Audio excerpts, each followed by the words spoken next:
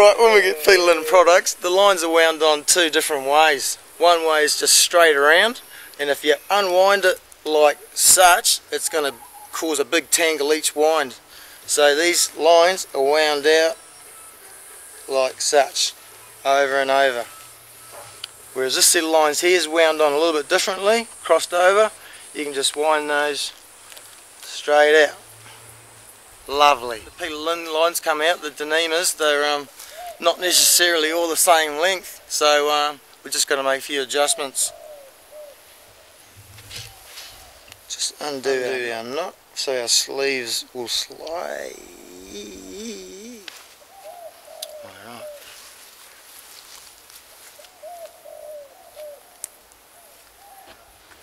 No, he didn't make it dark enough, did he? Quite Is that Kitesurfers fix up their rigs? In emergency situations. In the budget situation. We're waiting for wind. Yeah.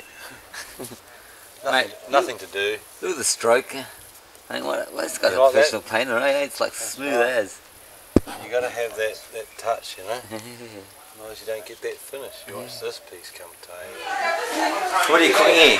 Uppercuts, buddy. In Australia, East Coast Surfing Club of Australia has a format for teaching instructors or for instructors to teach that is approved by the ASA. Okay. So through the East Coast Surfing Club of Australia, you can become an instructor, qualified instructor, level 1 to 5, by the AKSA approved school. Like the Whippica has got their school. Well, once we're approved by the AKSA as being able to be affiliated in that sense that we can instruct and do our own thing. That's right. It's once again, it's an our ball game. Set out on paper. Yeah. Well, Hi, I'm Dave from the Sunshine Coast Kitethrills Kite Club. We've just completed the inaugural Sunshine Coast kite surfing comp with great success. We've had over 35 competitors and crowds and crowds of spectators, with over 40 competitors from as far as Switzerland, USA, New Zealand and all over Australia. It was an overwhelming success. Crowds of spectators proving that kite surfing is fast becoming the spectator sport of the future.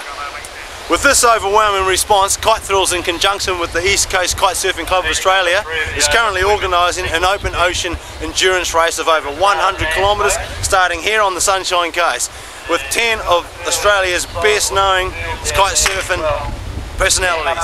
The East Coast Kite Surfing Club of Australia is currently seeking the help of potential sponsors. The event will be covered by local and international media, from TV to magazine, with a documentary also being made by Australia's first successful kite surfing filmmaker, Sanz, who's